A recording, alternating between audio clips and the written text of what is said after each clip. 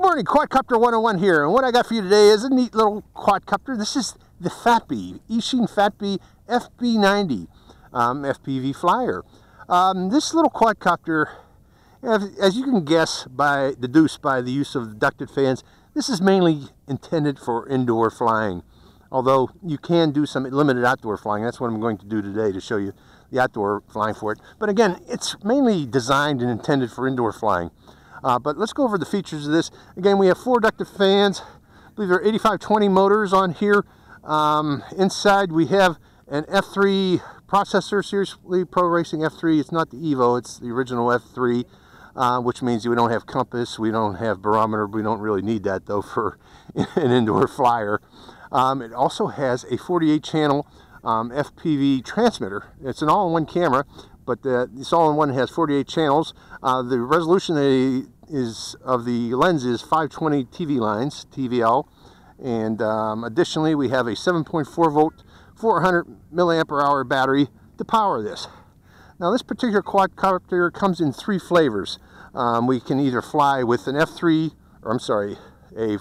transmitter, a Frsky transmitter, or a DSM-2 transmitter. So Flysky, Tyrannus, and Spectrum type of transmitters we can use with this particular quadcopter. The one I've selected and I'm using is the Flysky version of this.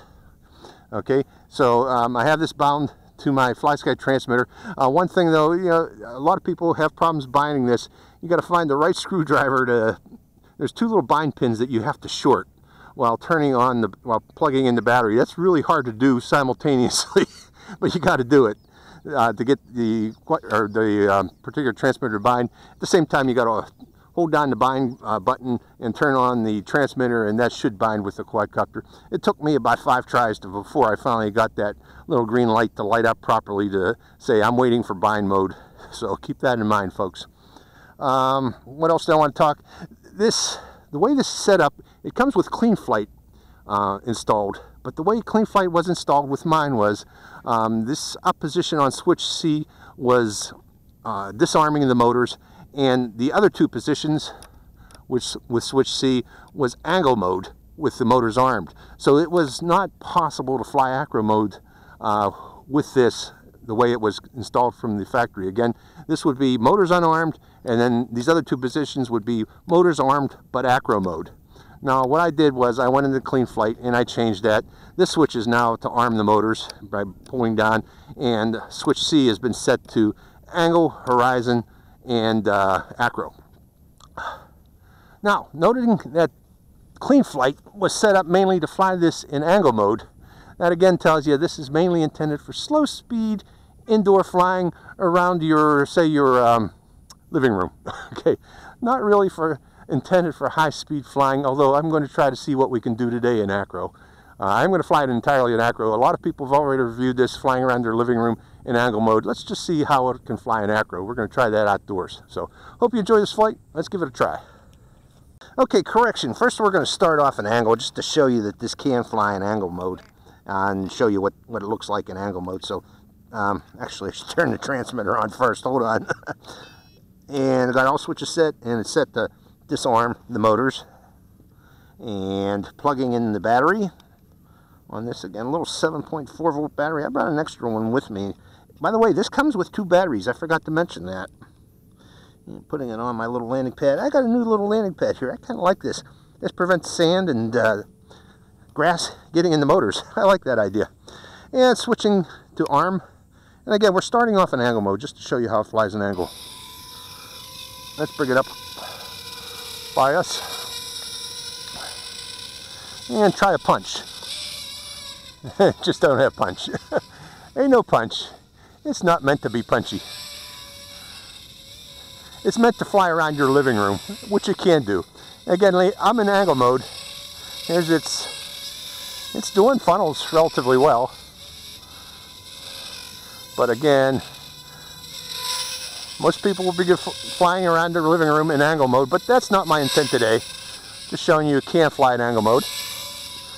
And we're going to land it, and I'm going to switch to goggle flying via acro. See how that works out for us. Okay, disarming. Okay, we're going to switch to goggles. And I do have reception, and first off I need to switch AV modes to recording, set recording. I am recording. Going back to AV and arming the motors, selecting acro, and away we go.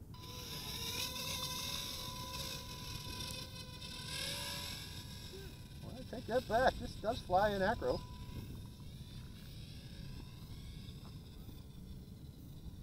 I get a feeling for this.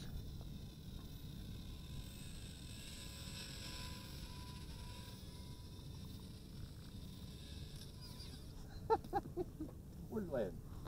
Just go straight. I hit that tree. Let's see if it can take a beating.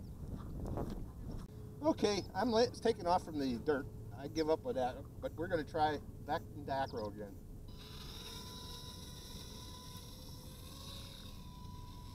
It actually flies quite well. I take back what I was saying about this mainly for indoor flying. It's just that I'm having a hard time controlling it,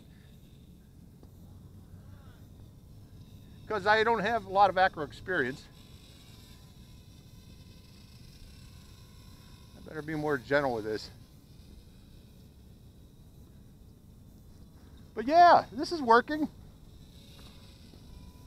This actually works quite well. I didn't think it would work quite well, but it is. Try to keep it closer to us.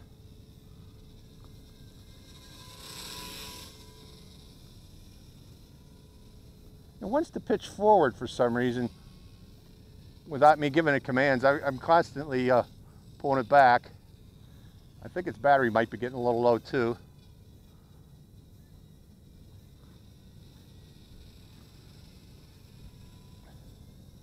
But it's flying. I'm just going to fly in ovals here, folks. I'm trying to control this in acro, but it's just not smooth in acro. I just need more practice. But yeah, this is something you can practice with. Okay, how close were we? We'll give it another shot. We'll run it until its battery is gone. So, here we go again, folks. Others have reported losing props on this. I haven't lost the prop yet. Knock on wood. My head. Okay, away we go again. Oh, you know, its rates are kind of high. I gotta be more gentle with it. Let's try that again. And standing further away from it, over here, Ed. Away we go again. Yeah, this picks up speed quickly. But yeah, this is. You know, I have the Q70 also, the Turbine QX70. This is actually better, in my opinion, in terms of its ability to fly, especially flying. It can fly acro. I had problems with the QX70 doing any significant acro flying. But yeah, in the hands of a better pilot, yeah, this would be fun. Yeah, I guess a good thing to practice with too.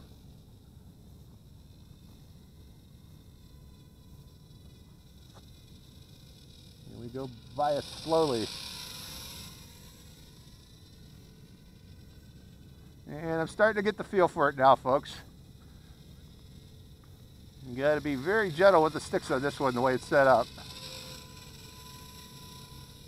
But yeah, finally I'm getting the feel for it.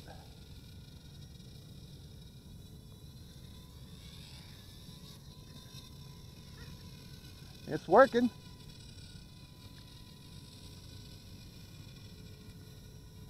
And I'm getting a really relatively good flight time. Although, oh, here we go, it's starting to get weak. It's starting to get a little bit weak.